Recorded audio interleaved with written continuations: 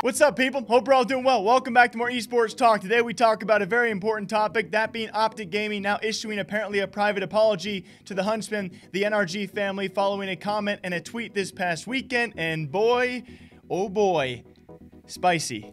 Real freaking spicy. As in the CDL this past weekend, following a series and a surprise takedown, OpTic taking down the Huntsmen. It was a crazy weekend. Really, online Call of Duty continues to blow my mind. OpTic Gaming, their social media manager, decided to tweet out this, clearly saying prefer the real OpTic, showing the old COD guys. I said the real OpTic, showing Hector, and then eventually showing the current OpTic roster and perfection, which of course sparked a lot of controversy out there in a scene which is full of banter. And I'm not gonna lie to you guys, always be open and honest. I thought it was funny at first until you think about the shoes, especially if you're gonna take a semi-jab at a guy like Hector. I would say most notably in that tweet, it's incredibly disrespectful if you are in the shoes of former OpTic people, if you're in the shoes of Hector Rodriguez or, any former OpTic member, now NRG member, you might be taking offense to this because of all the background around the situation. It was a very serious situation. I enjoy the banter. The fact that OpTic has now apologized for this, according to Hitch in a response tweet to revitalize, this is a very hairy area to try and make a joke about. As Hitch did respond saying, I honestly think the social dude doesn't understand that ain't just typical banter. The good people over there made them take it down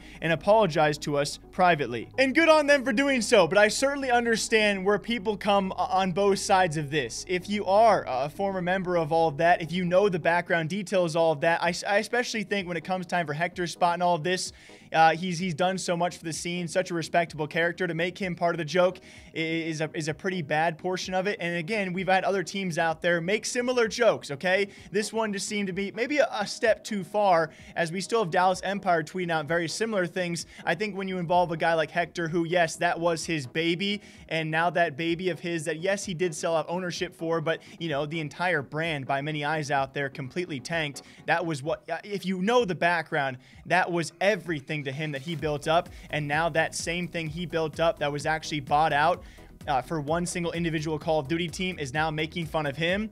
That's where maybe it crosses the line for me. But I do understand for all of you just straight up Call of Duty fans out there with banter, it was very heavy banter. It was very funny banter from an OpTic Gaming social media team who's been doing some pretty great posts, especially when you jab at the Call of Duty League for the terrible spawn system and other things. That stuff is great and funny. But when you pick and you prod at NRG, now the Huntsmen, the former OpTic guys, you know what you're messing with, right?